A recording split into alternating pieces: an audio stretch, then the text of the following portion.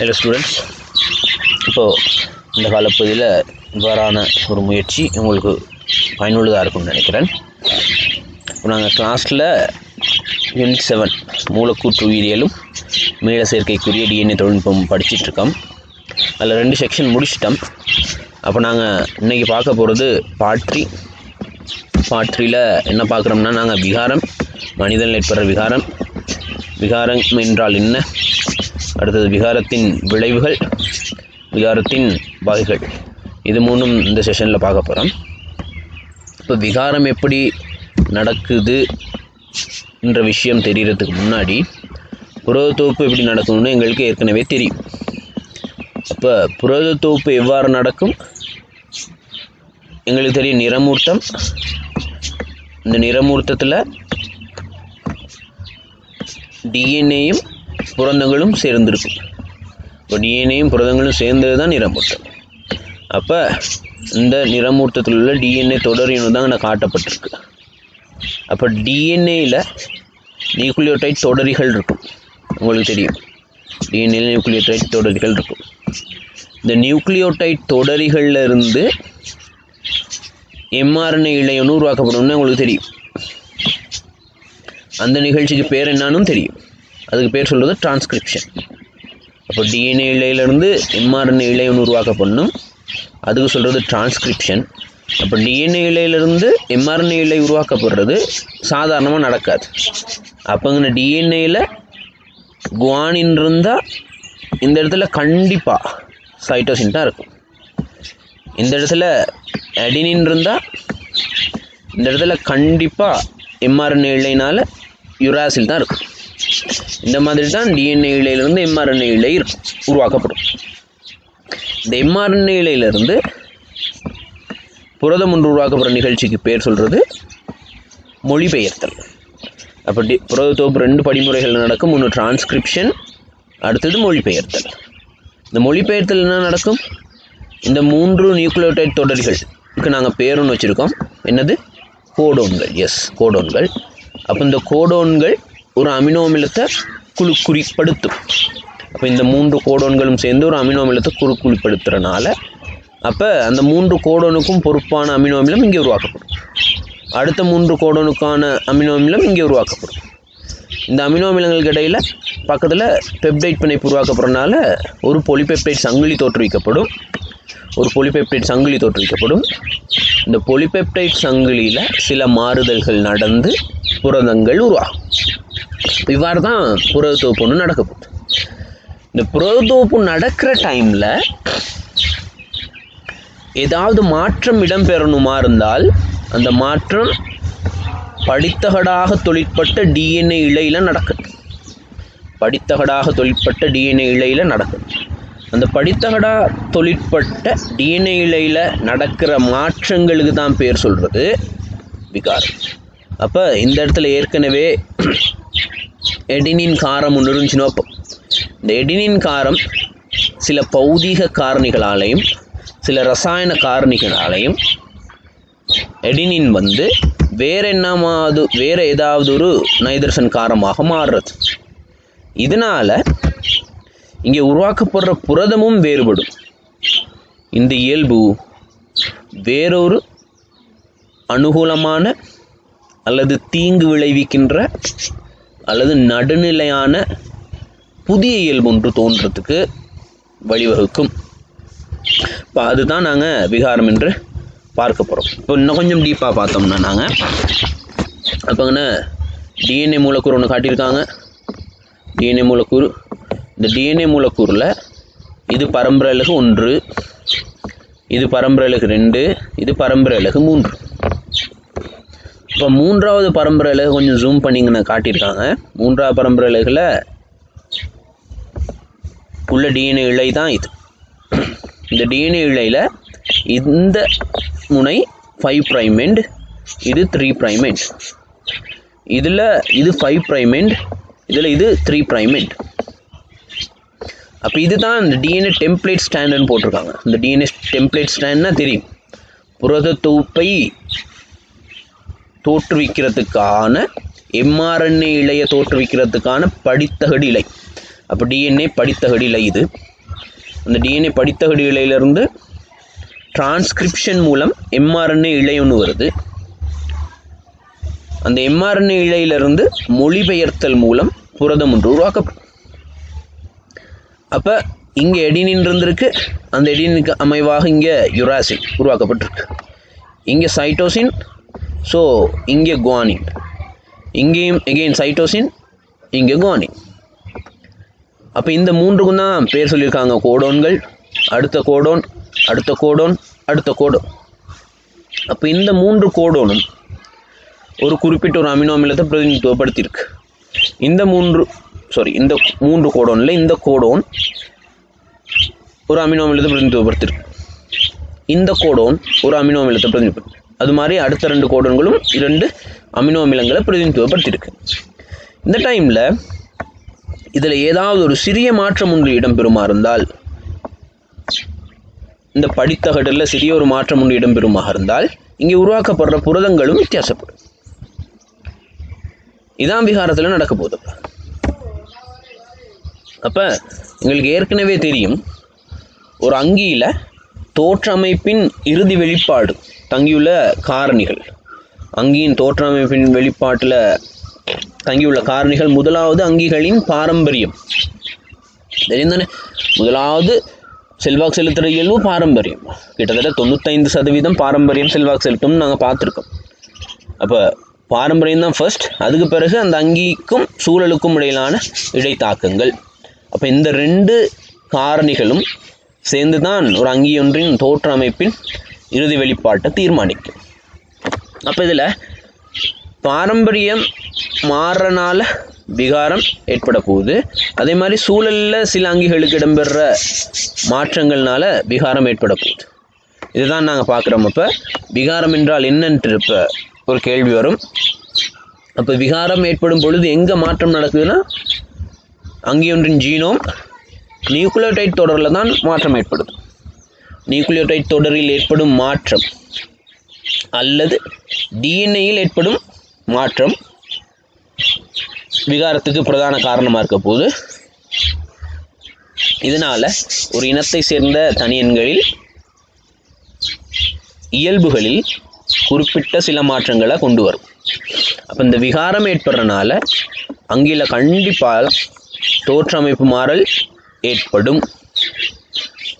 கண்டிப்பாக ரைட், தோற்றமைப்பு மாறல் ஏற்படும். அப்போ நிரந்தரமாக அந்த மாற்றமும் ஏற்படும். அப்போ விகாரம் என்றால் என்னன்னு கேட்டால் நீங்கள் சொல்லணும் ஜீனோமில் நியூக்ளியோடைட் தொடரில் ஏற்படும் மாற்றம் அல்லது டிஎன்ஏயில் ஏற்படும் மாற்றம், இதனால சில மாற்றங்கள் கொண்டு வரப்படும். இது அங்கியில் தோற்றமைப்பு மாறல் ஏற்படுத்தும். அடுத்து நிரந்தரமாக ஏற்படும் இந்த மாற்றங்கள். நிரந்தரமாக ஏற்பட்டால் தான் அந்த மாற்றத்துக்கு பேர் விகாரம்னு நாங்கள் சொல்லுவோம். ரைட். அப்போ விகாரம் என்றால் என்ன? ஓகே, இந்த விகாரம் ஏற்படுறதுக்கான சின்ன ஒரு உதாரணம் ஒன்று இருப்பாங்கன்னா, இது சாதாரணமாக பீட்டா குளோபின் உருவாக்கப்படுறதுக்கான ஒரு படமாக இருக்குது. இந்த பக்கம் சிக்கிள் செல் பீட்டா குளோபின் தெரியும் எங்களுக்கு, அறிவாளுரு குருதிச்சோகை படிச்சிருக்கோம். அது ஒரு விகாரத்தினால் உருவாக்கப்படுற ஒரு இயல்பு. அப்போ இது சாதாரண டிஎன்ஏ, ஒரு பிரச்சனையும் இல்லை, சாதாரண டிஎன்ஏ. அப்போ cytosine guanine, thymine எடினின், cytosine guanine. அப்போ இந்த டிஎன்ஏலிருந்து ஒரு எம்ஆர்என்ஏ இழை உருவாக்கப்படுது. எதன் மூலம்? டிரான்ஸ்கிரிப்ஷன் மூலம். அப்போ சைட்டோசின் இருந்தால் அந்த இடத்துக்கு குவானின் வந்திருக்கு, எடினின் இருந்த இடத்துல தைமின் இருந்த இடத்துல எடினின் வந்திருக்கு. அப்போ சைட்டோசின் இருந்த இடத்துல குவானின் வந்திருக்கு. அப்போ இங்கே ஏற்பட்ட மாற்றத்தை பாருங்கள். அப்போ இந்த டிஎன்ஏ இழையில் இந்த இடத்துல ஒரு மாற்றம் ஒன்று ஏற்படுது. அப்போ இந்த இடத்துல தைமின் தான் இருந்துச்சு, இப்போ தைமின் விகாரத்தின் விளைவாக எடினினா மாறி இருக்கு. அப்போ எடினினா மாறி இருந்தால் அப்போ எடினினுக்கு நிரப்புற ஒழுங்கு, எம்ஆர்என்ஏயின் நிரப்புற ஒழுங்கு எடினின் இந்த இடத்துல யுராசில கொண்டு வந்திருக்கு. அப்போ இந்த ஜிங்கிற 3 நியூக்ளியோடைட் தொடரிகள், இது மூன்றும் சேர்ந்து ஒரு கோடோன்னு சொல்லுவோம். இந்த கோடோன் ஒரு அமினோ அமிலத்தை பிரதிநிதித்துவப்படுத்துது. ஆனால் இங்கே அந்த கோடோனில் யுராசில் மட்டும் வேறுபட்டிருக்கு. அது ஒரு அமினோ அமிலத்தை பிரதிநிதித்துவப்படுத்தணும். அந்த அமினோ அமிலம் இங்கே வேறுபட்டிருக்கு. அப்போ இங்கே உள்ள அமினோ அமிலமும் இங்கே வேறொரு அமினோ அமிலம் வேலின்ட்டு ஒரு அமினோ அமிலம் இருக்கு. அப்போ இந்த அமினோ அமிலம் மாறுறனால இதன் விளைவாக உருவாக்கப்படுற பாலிபெப்டைட் செயின் மாறிடும். ரைட்? அப்போ இந்த அமினோ அமிலம்னால இங்கே உருவாக்கப்படுற பாலிபெப்டைட் செயின் என்னத்தை உருவாக்கும்னா ஹீமோகுளோபின் மூலக்கூறை உருவாக்கும். சாதாரண ஹீமோகுளோபின் மூலக்கூறை உருவாக்கும். அப்போ இங்கே உருவாக்கப்படுற பாலிபெப்டைட் செயின் அறிவால் கல ஹீமோகுளோபின் உருவாக்கும். சிக்கிள் செல் ஹீமோகுளோபின் உருவாக்கும். ஆகவே இந்த இடத்துல விகாரம் இடம்பெற்றதன் விளைவாக உருவாக்கப்பட்ட புரதம் வேறுபட்டிருக்கு. ஆகவே இது விகாரம்னு சொல்லுவோம் நாங்கள். அப்போ இந்த விகாரத்தின் விளைவுகள் கொஞ்சம் இருக்கணும்.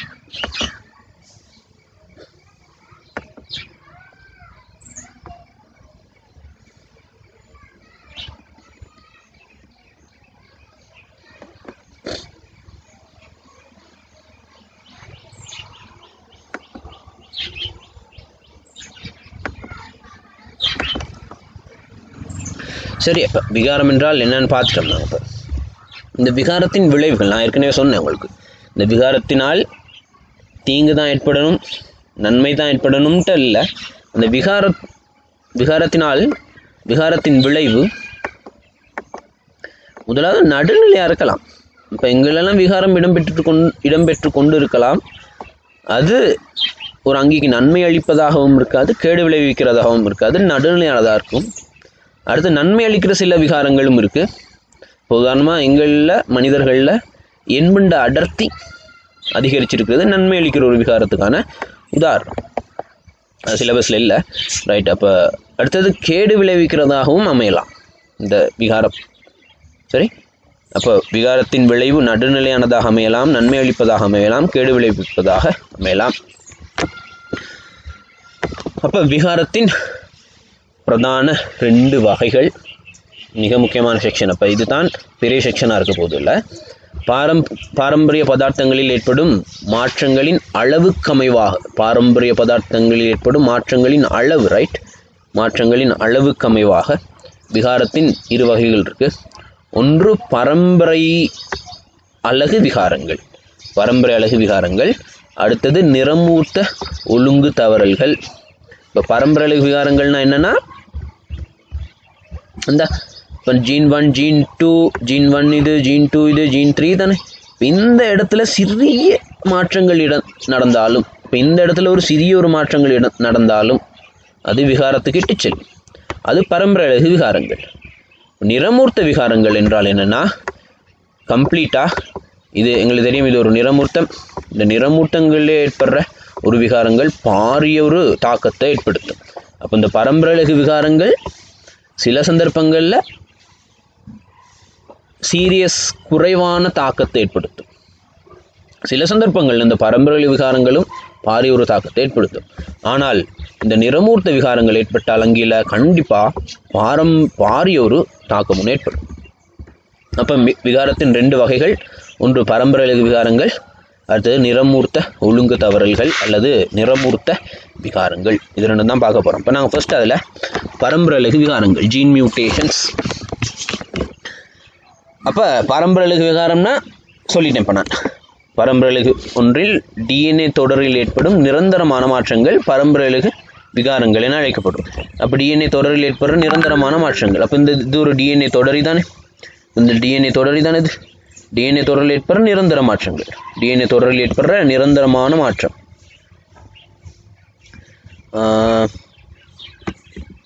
எப்படி இந்த மாதிரி. அப்போ இது ஒரு டிஎன்ஏ தொடரி,